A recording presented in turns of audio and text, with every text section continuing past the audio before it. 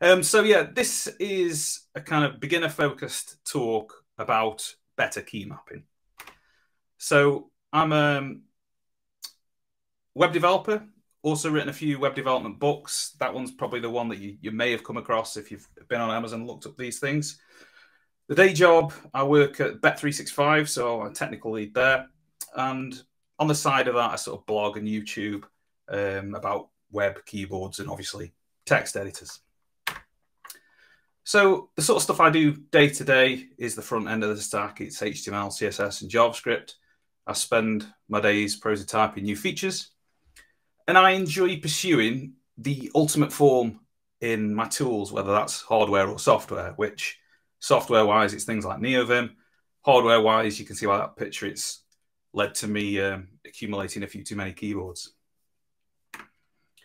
So my editor journey, I'm a bit of an old dog now, so I can remember starting web development with Adobe PageMill, which I think I actually started with version 2. The earliest grab I could find was a version 3, but there we go. So the first sort of editors I went through there, it wasn't until I got to sort of Coda before I really learned to sort of look under the visual side of things and see the code underneath and starting to get code. I'm not somebody with a computer science background. But more sort of importantly, for the last sort of 8 years, I've sort of swung between Neovim and Sublime Text. But I've had occasional spells with literally every editor I could ever get my hands on. So given that, why have I ended up on Neovim? Well, I'm quite sort of focused on trying to reduce my reliance on the mouse.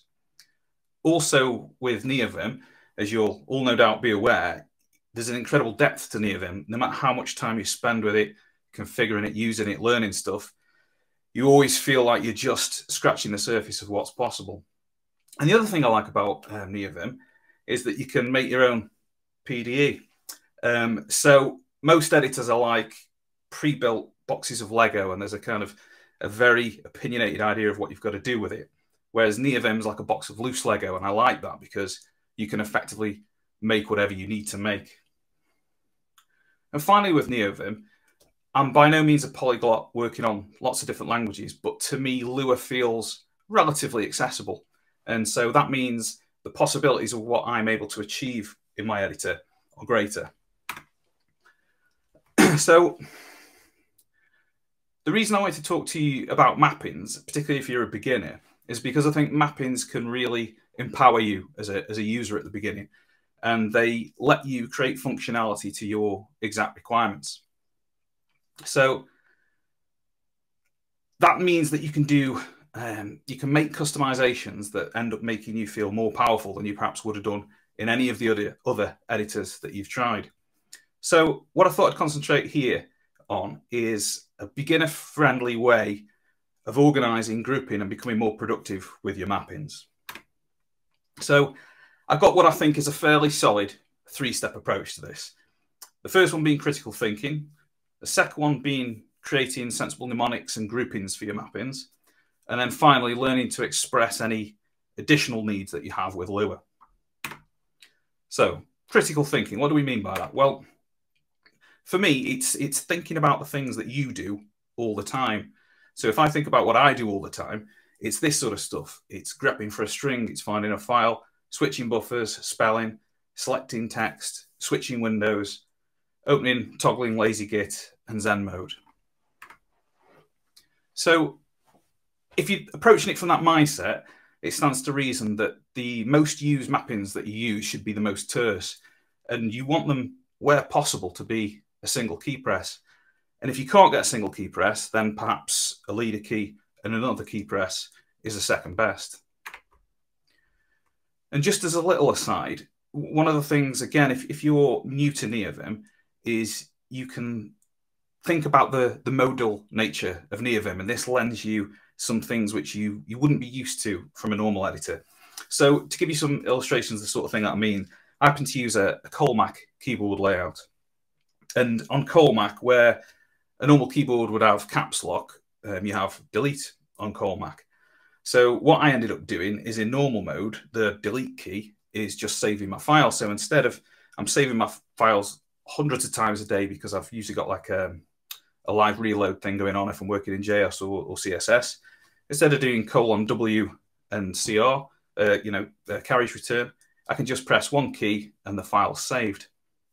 The other thing that I do is I use, there's a plugin I like a lot called Pounce, which if we just hop over to Neovim here, again on Colmac, just under my right index finger is my H key. So I have that mapped to Pounce. So you got a wall of text here, but let's suppose I want to jump somewhere. I can press H to set Pounce off, and then let's suppose about sort of just over halfway up the page there's a wired, so I can start typing wired, and then see the possible jump points, and there, capital T takes me exactly where I want to go. So again, that's just something I use all the time. It's under one key, and it lets me move around buffers really quickly.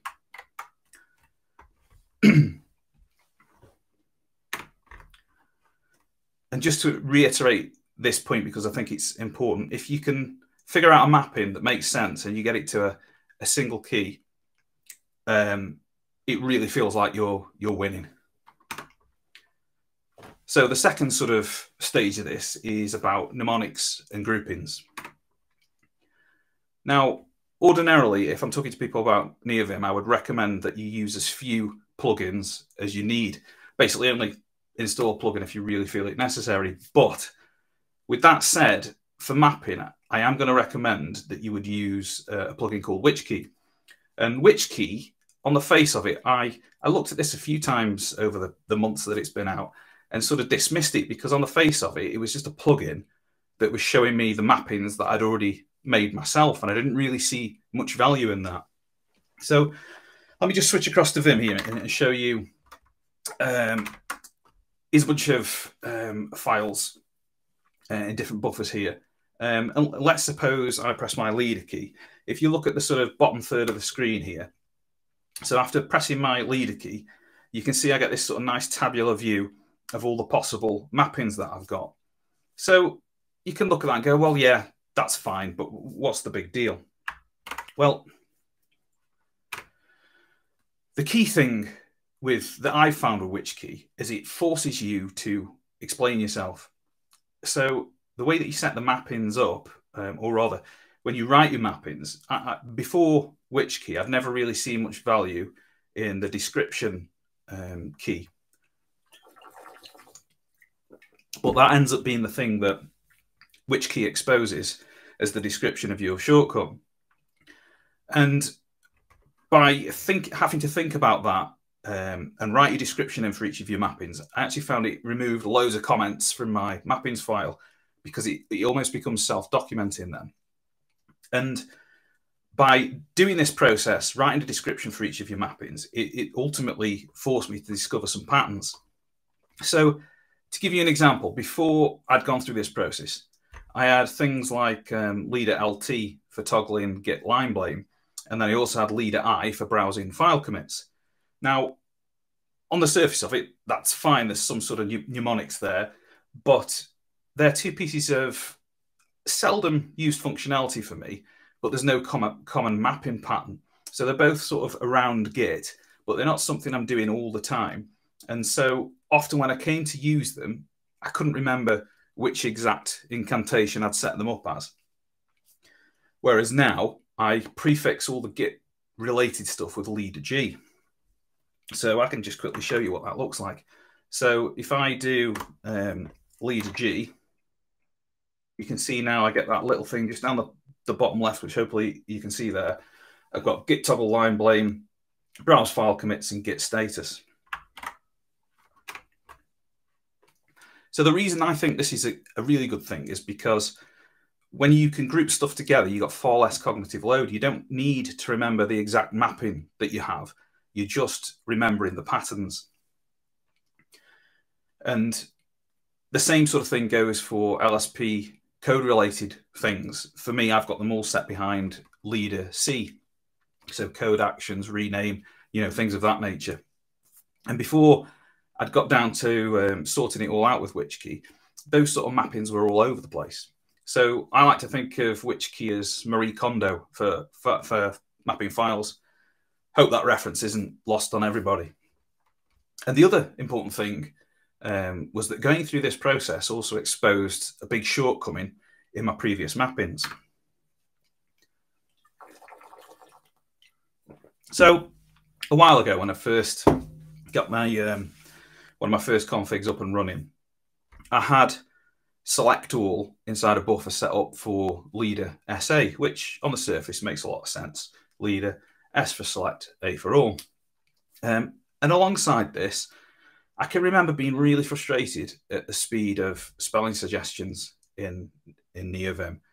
I would press leader S as my thing to pop up my spelling suggestions, and there was just always this nagging delay. It was like I was using VS Code or something. It was just this imperceptible sort of 500 milliseconds that just used to frustrate the hell out of me. But I couldn't figure out what was going on, so I just assumed that must just be the way that Vim is. It must just have a slow way of building up the spelling suggestions. But then skip forward to when I'm configuring which key, and I couldn't understand why the mapping that I'd got for select all wasn't showing in the list of stuff in which key, which is when I realized what I'd done. The spelling suggestions weren't showing correctly because the select all mapping that I had started leader S. So in the case of me waiting for spelling suggestions, I'm pressing leader S, but Neovim's waiting to see if I'm going to press leader SA. And so it's only when that times out that it's able to ascertain that, oh, he just wanted the spelling corrections. And that was the same reason why which key couldn't display the mapping for me, because it was kind of representing two things. So the good news is, having gone through this process, I've actually ended up with a better mapping now for select all anyway, because I could just go leader A. And spelling suggestions, I'm pleased to report, are instant. So let's just go to a spelling suggestion. Now, that was like horrible, frustrating delay before, which is thankfully gone. And then the final part, once you've sort of sorted out your mnemonics and your grouping of alike mappings, you come on to the sort of the more fun part, which is expressing any additional needs that you need with Lua.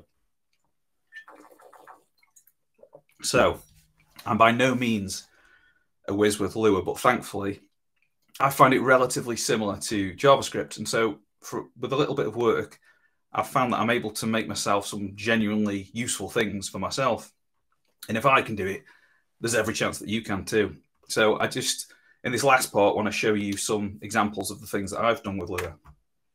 So when I'm working, I tend to have one display and a bunch of windows open with three or four files open at once. And before I'd done anything with these mappings, I was using just the leader and the arrow key to jump around the windows. So let's go across this one here. So here's a bunch of files from my config. What I was doing was, if I was over in this far right-hand side buffer, and I wanted to get across, which way? Wait, that way, right across to that end, I was kind of having to do a giddy up horsey to go across. Which, you know, I mean, it's not terrible, but we can definitely do better. Yeah, and it was the same with quadrants. If I'd got my windows split into quarters, then that was a pain because I'd have to go up one and across one, or vice versa. So it turns out, like all things with Vim, Neovim, that there is a way of sorting this out. So the Neovim API can give you the number of each window. And so if we can see where we want to go, we can go straight there. And what I've done is I've set my inactive status bar to show the number of the window. So admittedly, this is probably going to be teeny weeny for you there, but if you look down to the bottom there, let me see if I can actually. So here we go. There's a little 4 there in blue. No, I'm off the screen. But if you look across the different buffers, excuse me, at each corner, you can see the window number in blue. So that's the first part of the puzzle. And I'm using Lua line, and the Lua line documentation even gives you this little snippet which you can use to stick that number in your status line. So now I've got it there, I just need to figure out how to jump to it.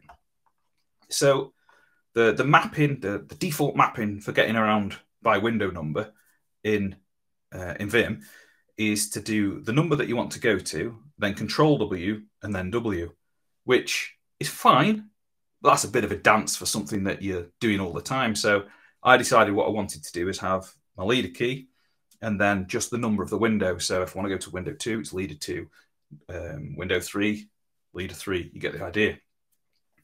So again, this is sort of re-emphasizing this stuff that I said back at the beginning, where possible, you want to get these critical things that you do all the time to be as instant as possible. So you could write individual mappings one by one, but obviously Lua is a scripting language. You can do a loop. And so what I've done is make a little loop which creates a set function for me. So you can see here, simple loop in Lua. I've just done 1 to 6 because the reality is I've never used more than 4 windows. But obviously you can have that making as many as you need. So the key map set takes 2 strings, one for the left-hand side, one for the right-hand side, and then the description. And so I'm just using the iteration count to build up leader and a number. The right-hand side is then the number, Control W, W, and then the actual command is being written out with the description being incrementally built for each one as well. So yeah, just to sort of show you that. So I'm over on window 1 there and I want to get to 4. It's just leader 4 and I'm straight over in that window. So a couple more simple ones. Day to day, I write a simple work diary, just plain text in Markdown. And every day, I just need to add the header as a date, which not the biggest thing in the world, but, you know, I'm getting on a bit. I can't always remember what date it is. And so what I do now is I've just got a little function. Let's suppose, let's go down to the bottom of the file here. And let's suppose I wanted to add the date here. I can just do leader D, stick in today's date, and also put me insert mode at the bottom there.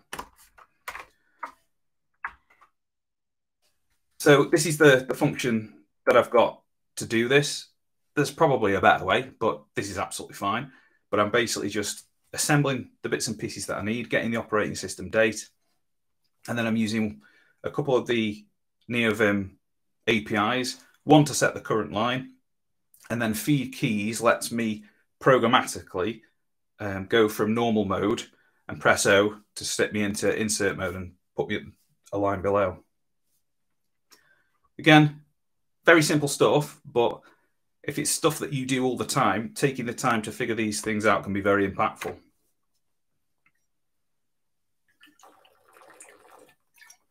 Another little example.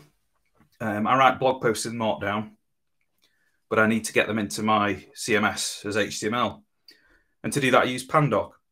But I can never remember. I always had to look up the particular incantation of Pandoc and the arguments that I liked to get it into the format that I liked. So then what I've done is I've got a map in there, which basically it's a visual mode mapping so that, you know, I can show you this working. So I've got a Markdown file here. I can do Control A to select everything. And then I've got this behind leader X for, sorry.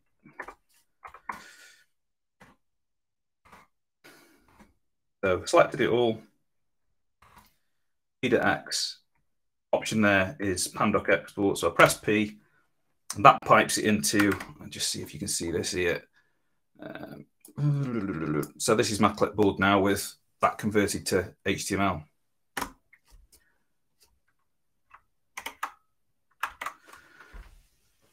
So yeah, all that's doing is running it through Pandoc, taking the result of that, shoving it into my system clipboard via PB copy. Another little one, I'm often, you know, I'm on Teams or whatever, and somebody's asking me, oh, what file are you working on? Map in there, just gets me the current buffer and file name and puts that into my system clipboard. Final one, I'd like to think I was better than this, but the reality is, when I'm working in JavaScript or TypeScript, I tend to write a few console logs, and that's pretty annoying if I accidentally commit that code with a load of console logs in. So I've got another little mapping, which is just leader XC, and that basically uses the G command to search for any console logs on any line and delete those lines out of the file. Again, single key press, and I've tidied up that whole file. So just to summarize, I feel like simple mappings can be the most satisfying and useful because they're the things that you use most often, and you can bring them really close to hand. The truth of the matter is, I wish I knew offhand a lot of these more esoteric commands, but I can't remember them. I'm just not that good. So I cheat, and I'm fine with that. That's all. Thank you for your time.